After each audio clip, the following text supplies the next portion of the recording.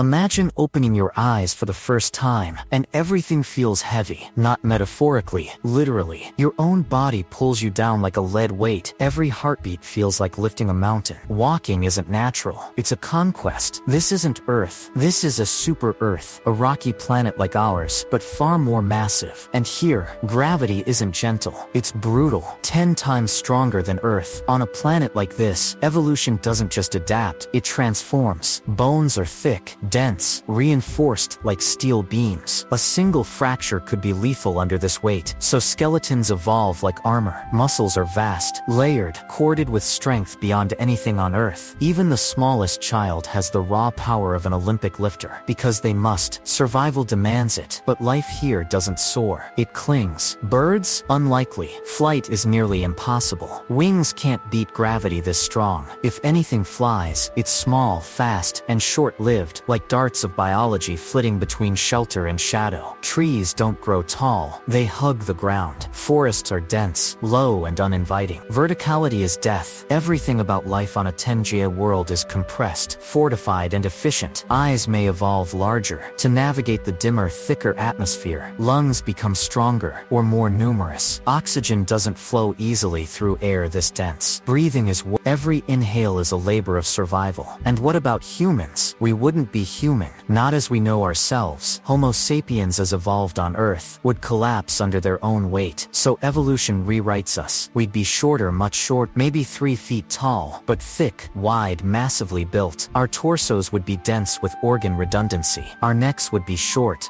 thick, barely mobile, supporting a skull weighed down by pressure. Spines reinforced with natural shock absorber. Joints multi-layered with cartilage and protein-rich fluids. Our skin might evolve to be tough, rubbery, resistant to abrasion and pressure. And movement, it wouldn't be fast. It would be deliberate, grounded, precise. No sprinting, no jumping, no falling without consequence. Gravity doesn't forgive mistakes here. Technology follows biology. Wheels are less useful than tracks. Structures are squat, domed, built low into the earth to resist collapse. Architecture favors the stable, not the soaring. No towering cities, just burrowed complexes and sprawling hardened shelters. Even time moves differently. On a 10Ga world, energy is precious. Every action has a cost. Societies evolve slowly, cautiously, always weighing risk against effort. Exploration is limited. Accidents are often fatal. Myths are built around falling, around flight. Dreams of lightness are the stuff of legend. But then, we discover space. Escape velocity on this world is immense, more than 5 times what it is on Earth. Rockets must be titanic. Launches, rare and sacred. But we do. And when we finally reach orbit, something astonishing happens. We float. For the first time in our evolutionary history, weightlessness. For beings born under 10 times Earth's gravity, 0G would feel like divinity. A dream, movement without resistance, strength with no burden, a godlike freedom. And it changes us. We begin to build in space, not because we want to, but because we must. Life on the surface is limited, but up here, among the stars, we are finally untethered. Now imagine such a species reaching Earth, a world where gravity is gentle. To them we are fragile, light, paper thin. To us they are giants, dense, slow-moving titans whose strength we can't begin to fathom. Communication would be cautious, delicate, not because of fear but because one handshake could crush us. And yet, they might envy us. We dance, we leap, we climb, all things impossible in their world. To them we are poetry in motion. To us, they are monuments in flesh. So we ask, what if life had evolved under 10 times the gravity? Would it be stronger, slower, smart, or would it see us not as lesser but as something beautifully, impossibly light? In the end, gravity shapes more than bodies. It shapes worldviews, dreams, destiny. And on a planet where every step is a struggle, hope itself would be the force that defies the pull.